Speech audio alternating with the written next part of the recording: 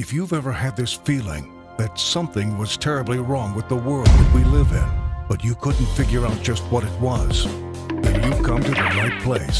Secret societies, mystery religions, and the Illuminati have been controlling our reality since the beginning of time.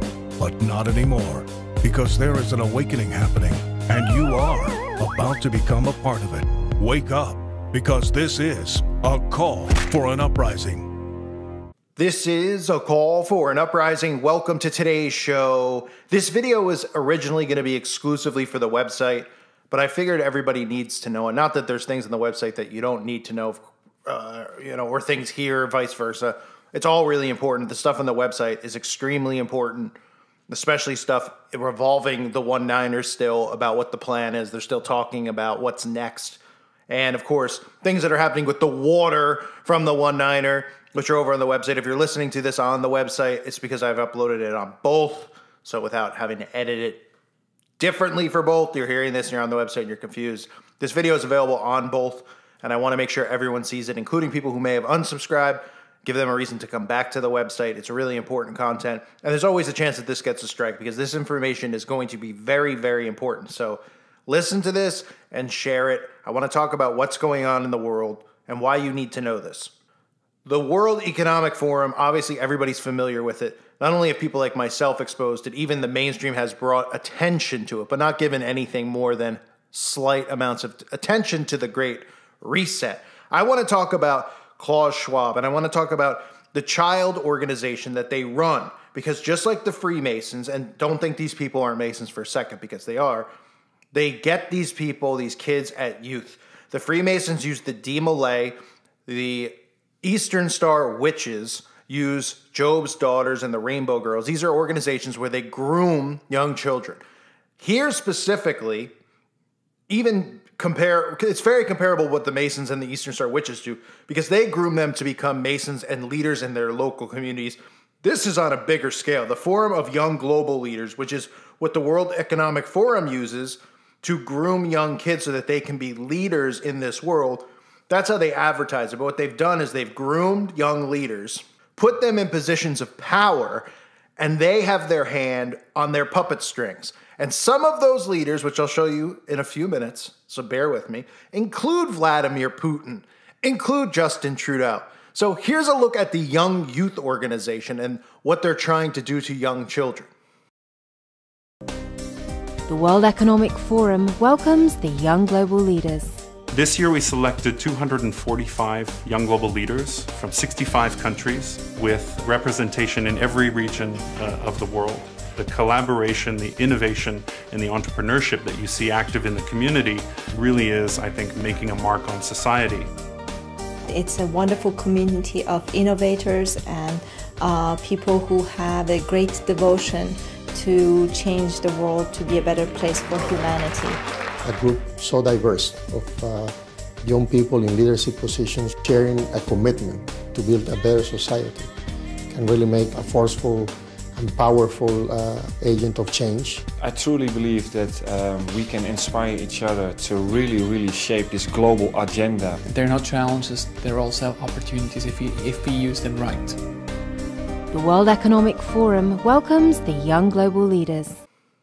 Now, of course, there's people like Trudeau and Putin. It comes out of Klaus Schwab's mouth, his own mouth, its own mouth, talking about who some of these young leaders are. And listen very close to what he says of who these leaders are and how they specifically, this quote, keep it in your head, okay?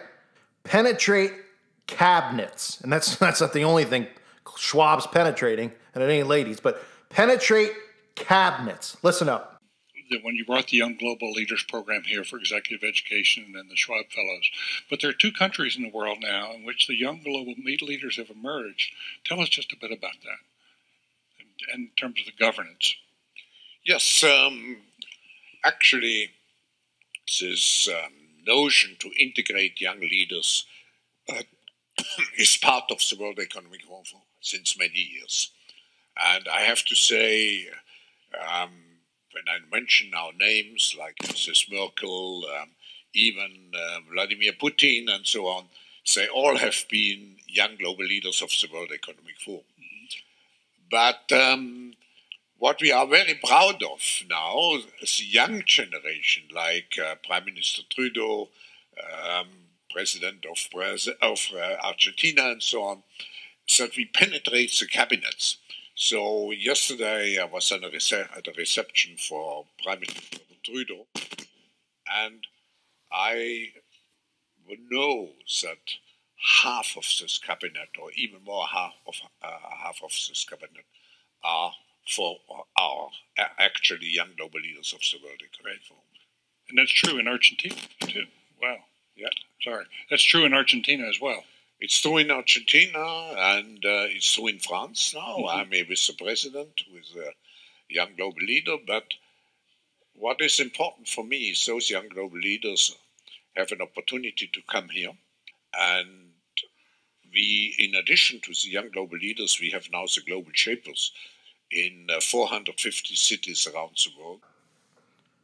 So the World Economic Forum has groomed Vladimir Putin, who is the face of what's going on right now, right? With the going into another country, trying to take over Ukraine, starting World War III, they're saying. And then Trudeau, the man who has called in martial law, recently pulled it back, but called in the Emergency Act over people protesting, has pretty much turned Canada into a dictatorship, are people that he's groomed. And he didn't say it once. He's mentioned Putin and other leaders like Merkel on multiple occasions. Launch our commitment on decarbonization in February. That means we're going to 99% renewable and clean electricity.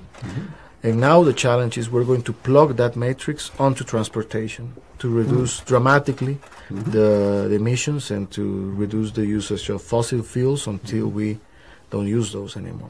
I know you play also a very important role in preserving, let's say, your forests. You have a young population, you have a relatively well-educated population.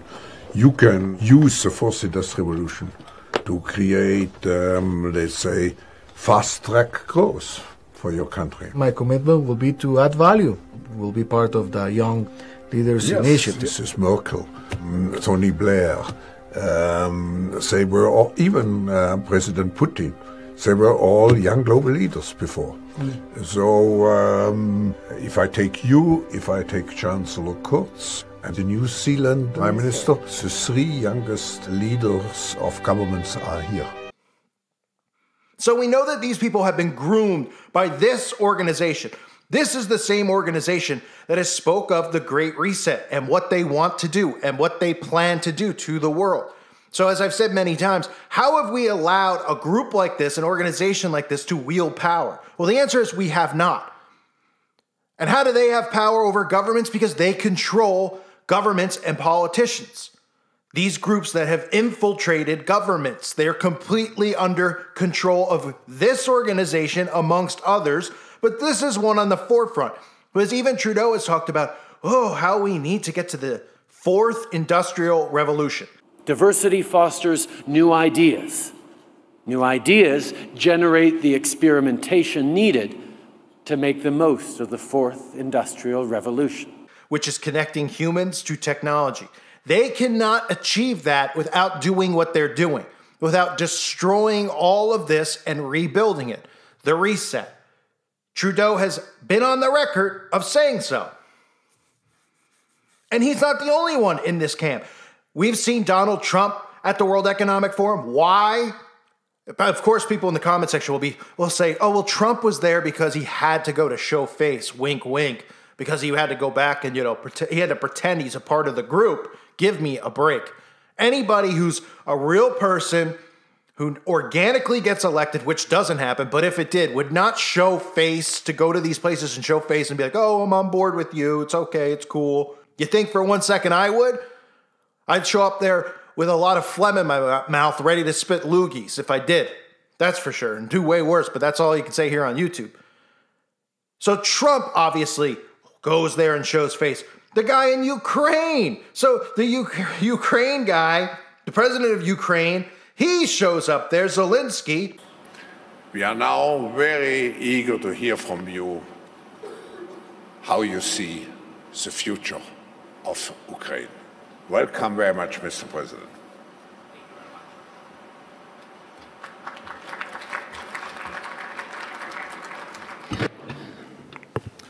Hello, everybody. Thank you very much. It's a great pleasure to be here the first time. I'm the president of Ukraine, so I'll speak Ukrainian. And gives a speech, and he's buddies with Schwab, too, who is the guy who groomed Putin. Oh, boy, there's no way that Zelensky could be on board with this and be giving his country up as a sacrificial lamb because he's a puppet for these people. Of course he is, and of course he can, because that's what he's doing, and that's what they're doing. And when it gets raised in Parliament, and of course in America in the Senate, which laughable, you put C-SPAN on, nothing ever, this is a joke. But anyway, Parliament's just as much a joke in Canada, but it's actually more entertaining to watch because people actually do raise their voice and yell. When somebody brings this up to the let's just call him the douche and the bizarre wardrobe that some of these people wear, reminds me of Masonry, of course it gets shot down. And of course they have some puppet who's clearly one of the puppets in the cabinet that's been infiltrated by the World Economic Forum shout back and say that it's disinformation. Listen. I had a constituent that wanted me to ask a question about outside interference to our democracy. Klaus Schwab is the head of the World Economic Forum, and he bragged how his subversive WEF, World Economic Forum, has, quoted, infiltrated governments around the world. He said that his organization had penetrated more than half of Canada's cabinet.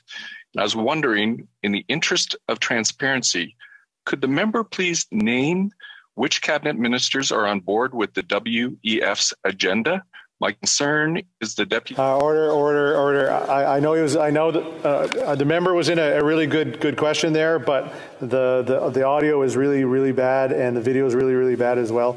And I apologize. I don't know if the member. Okay, let's try again. The honourable member for Timmins James Bay. Mr. Speaker, that member is promoting open disinformation. That's not debate. We have to call out disinformation. We'll get into debate again. So they shoot it down and they say, oh, I couldn't hear the audio of Schwab. I could hear it pretty well. Do you want me to just, yeah? Okay. Yesterday I was at a reception for Prime Minister Trudeau, and I know that half of this cabinet, or even more half of this cabinet, are actually young global leaders of the World Economic Forum. Yeah, that was loud and clear. So how would that be disinformation? Well, because that's what these freaks do. Whatever they disagree with, well, this is what the liberals do. They disagree with whatever they hear and call it disinformation. Politicians call whatever, they don't disagree with it, they just call disinformation truth, because they know exactly what we're exposing and doing. So if people out there want to stop the New World Order, this would be the first place you should be looking. Because these people are grooming young children this way so that they can eventually be the young leaders of the world and control the world.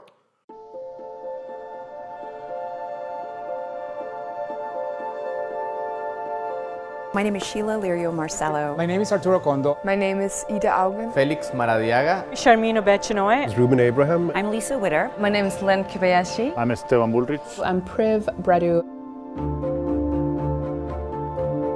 A young global leader is a bold, brave, action-oriented, entrepreneurial leader who decided to use their leadership talents to make the world a better place. As a society, as a community, and as the world, we need to have difficult conversations if we are to overcome the problems. For the first time, I can see that everybody from government and companies and social innovators are trying to bring new ideas into the table. The YGL community offers a platform for young leaders to share their ideas and to agree on common values so they could be more effective on the work that we all do in trying to change the world. It's simply one of the most remarkable groups of people that I've ever interacted with, and yet actually having their feet to the ground. The community is made up of leaders from all walks of life. 50% are business leaders, we have societal leaders, social entrepreneurs, politicians, intellectual and academic leaders from over 70 different countries around the world. More than 42% of our community are women leaders. We bring them together to learn from one another, translate their success into global significance.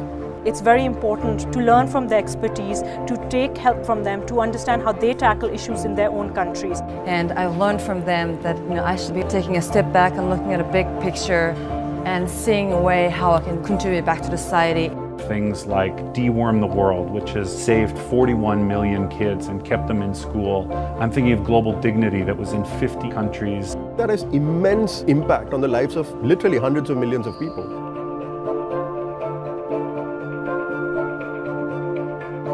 A group of us YGLs who are visiting a community in Lima of indigenous people from the Amazon to reimagine what a community looks like made out of Legos, to look at what are some of the things the community might need to help it thrive and have less violence.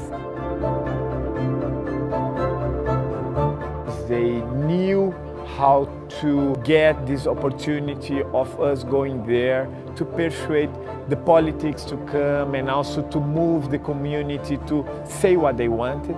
The World Economic Forum connects the work on the ground to the discussions that happen at high levels. It's so important that we remember why. It's about the people.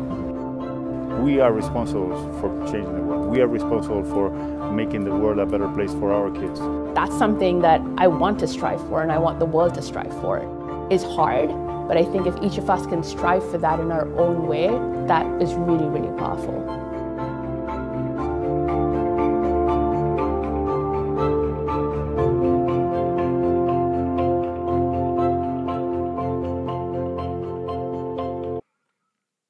So these young children who go through these systems, like Trudeau, like Putin did, are controlled by this specific group. And this is not the only group, but this is one of the highest groups that there are.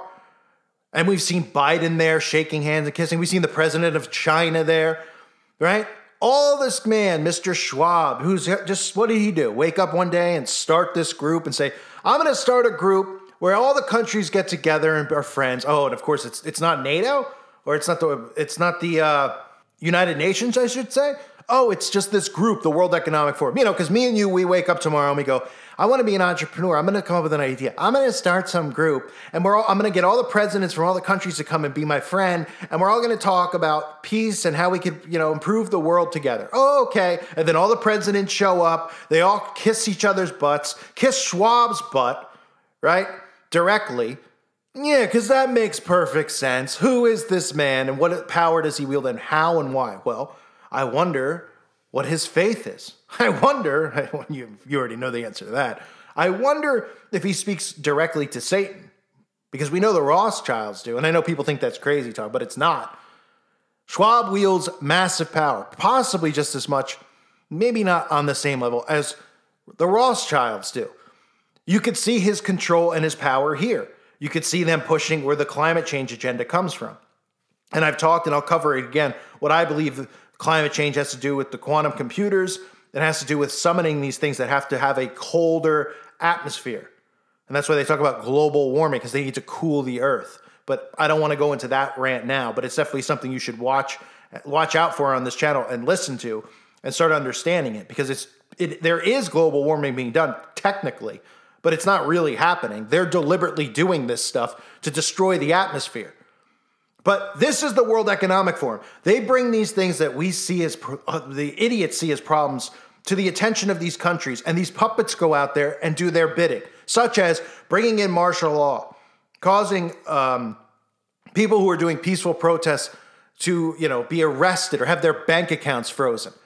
These are the people who have the same two guys who are at war, Ukraine and Russia, the same two puppets in the same room at the same time, right? One of whom is on the record as being groomed. And I guarantee you the other guy's been groomed too by the World Economic Forum. I'm sure after he had the fraudulent slip there that he was told, or he realized he shouldn't have said that with the way his technology love so much is out there, where people can capture this and tell people, hey, this guy has groomed them at this school, where he's teaching all these young kids to be world leaders. And then, they don't go back to him, and he has no say in this stuff. The guy who just coincidentally wants the same agendas for globalism that these guys want. Yeah, it must be a coincidence. We all were born this morning. I don't think so. So that's where you start, where you search for who's behind what and who's pulling the strings. Putin, The Ukraine president, the president of China, Biden, even Trump, all of them are in bed with these organizations like this, specifically this one, the World Economic Forum. You know, United Nations is the United Nations, which is pretty much the same thing. You know, it's got a little bit of a different ring to it.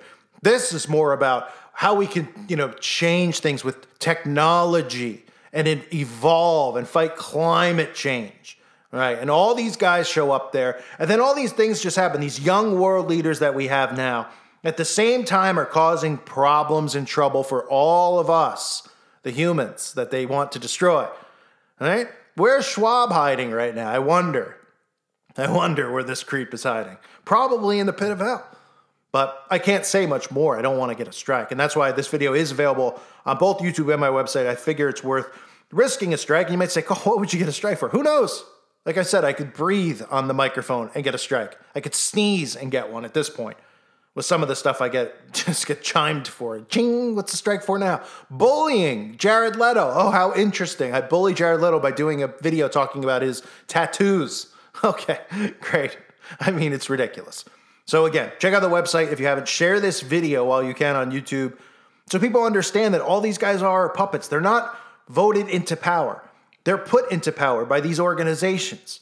They're handpicked, groomed, literally from when they're young children to do the bidding for the New World Order.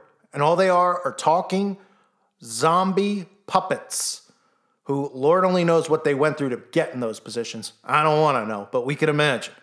I thank you guys for being here. Hope to see you on the website. God bless all of you and your families.